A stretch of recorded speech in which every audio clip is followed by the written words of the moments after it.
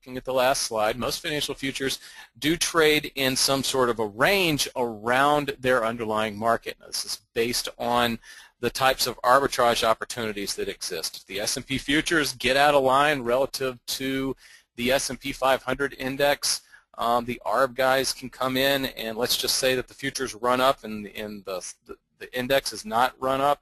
The futures guys can come in, short the S&P futures, put a long position in maybe a basket of stocks that replicate the S&P 500 performance, or the spiders or some other method of replicating the index once again. And due to that arbitrage opportunity, the S&P futures pretty much stay in a tight range or in a certain type of range around the S&P 500 index over the course of a trading day. The thing with the VIX index is you can't really replicate, you can't create a portfolio of securities that replicates what we see quoted as the VIX index. The VIX index is quoted based on a wide variety of option contracts, and it's actually based on the midpoint. Just this piece of information alone gives you an idea of why it's very difficult, if not impossible, to create a portfolio that replicates the VIX index.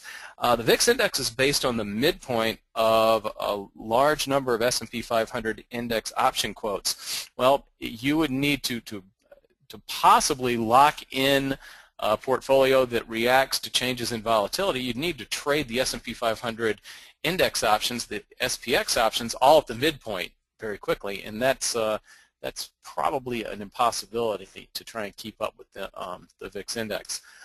There's no fair value relationship that we really see between the VIX futures and the VIX index throughout the day or from day to day, and I'm going to show some pretty good charts that do a good job of depicting this. Sometimes the futures contracts are at a premium, and that is based on the market's anticipation for implied volatility going forward. And sometimes we'll see the futures contract at a discount. Very often, and we're coming out of one of these periods, maybe it's over, maybe it's not, but we've experienced one of these periods recently where the VIX futures have, for the most part, been at a discount to the index. The index has been at an elevated level relative to history, and there's an anticipation, because implied volatility does over time revert to the mean, that the VIX index is going to come down, and the VIX futures are already pricing that in. We're not going to talk too much about VIX index options, but you do need to be aware that the VIX index options trade on the same anticipation that the same outlook that the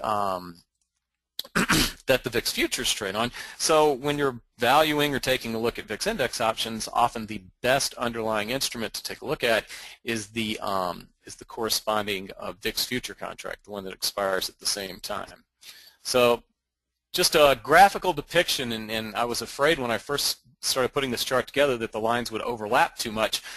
This is the September S&P 500 futures contract, trades across the street from where I work at the CME group in the Board of Trade building. This is a daily closing value on the S&P 500 September futures contract up into expiration, and also just a depiction of the S&P 500 index. And you can see they're in a pretty darn tight range from day to day. There would probably be a little bit more space that would be a little bit more apparent if if we didn't have such a such a wide range of prices for the S&P 500. I probably should maybe find a more calm market period to try and depict this with.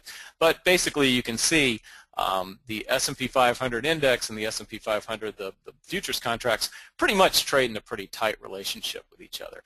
And just one other thing of note: when you get up in the morning, you turn on CNBC or Bloomberg or one of the other business networks, they often talk about what the futures are doing in the pre-market session, and they relate that to what the anticipation is as far as the opening for the overall stock market.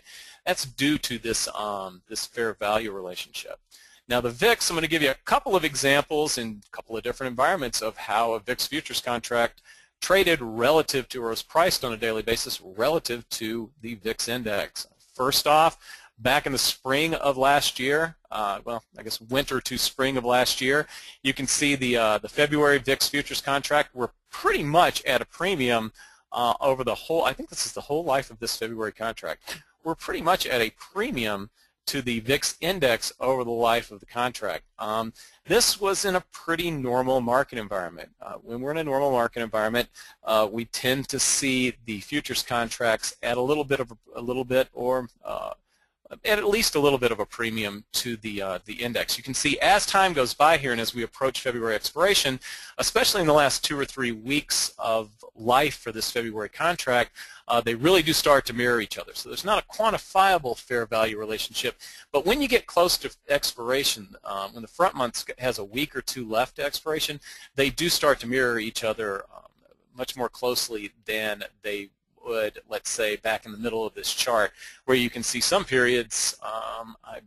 Let me see if I can. I'm trying to find the laser pointer on here. Well, I'm not finding the laser pointer, but right above the end of the word index here, you can see the index spiked up and the futures actually moved down a little bit. So there are times when they're actually moving in opposite directions as well.